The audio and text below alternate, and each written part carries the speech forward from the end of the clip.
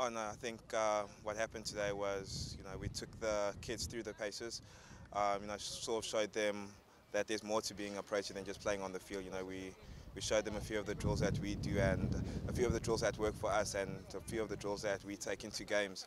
And actually just showed them the basics of cricket. And for us, it was actually more important to show them that it's more than just a game on the field. There's a lot that goes on behind the scenes. No, I think first of all they're very enthusiastic, so it's nothing that we have to teach them. I think that's something that they'll always have. But I hope we were good role models for them. I hope they can see what it takes to be a Protea. It's not something that you can actually teach them. It's something that you show in your actions. So yeah. Okay, cool.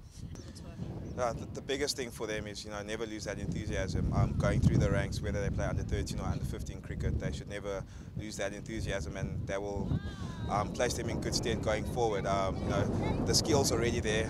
I'm surprised, it's very good. So it shows that the hub coaches are also doing their bit in the communities and actually passing on knowledge to these youngsters. So the enthusiasm is the only thing that they have to carry through going forward.